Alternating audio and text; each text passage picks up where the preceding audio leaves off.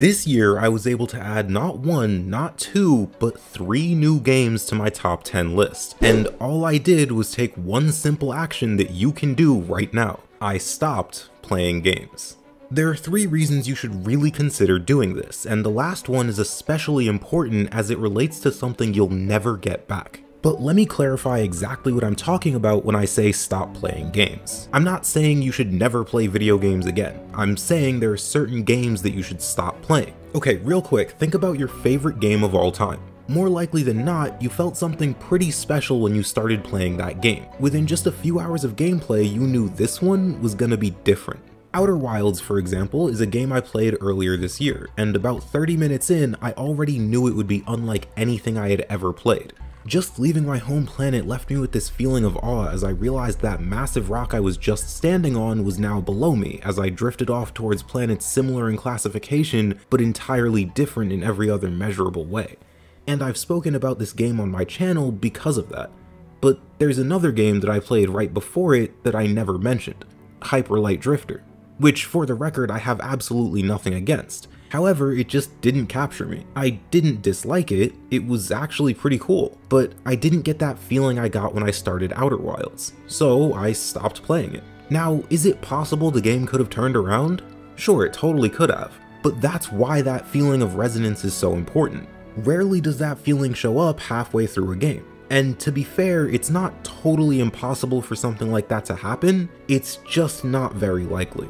So if you're trying to force yourself through a game so you can enjoy another one you've been looking forward to, maybe just drop it and move straight on to the more interesting one. But there's another problem. What if that game you're thinking of moving on to isn't actually good? So unlike subscribing, which guarantees good content, starting a new game is far less certain. I mean, there is a very real chance that when you play it, you'll find that it's not even as good as the game you were just playing. Like I said with Hyperlight Drifter, I actually liked it, so why take the risk of dropping it in favor of Outerwilds? Well, think about it, there are only a few options here, right? There's the simplest option of continuing to play the game that's just good enough, although this doesn't really go anywhere, so let's instead look at the branching options that result from choosing to play the new game.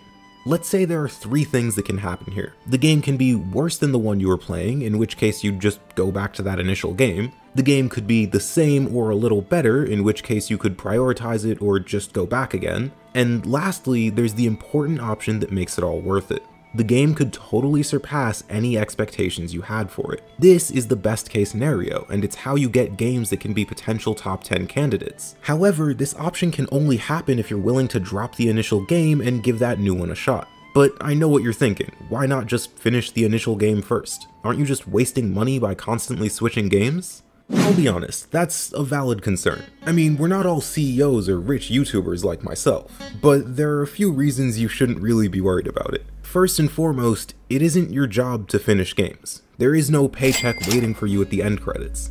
Games are meant to be fun, they're your hobby, and the moment you're not enjoying that hobby anymore is the moment it goes from being a fun pastime to a pointless task that you're forced to complete.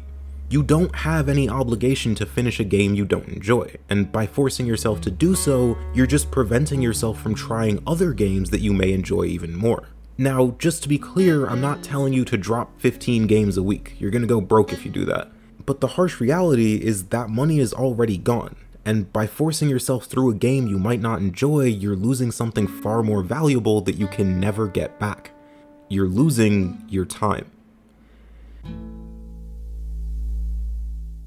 And speaking of games that look interesting, here's a video on a few hidden gems that you do not want to miss out on.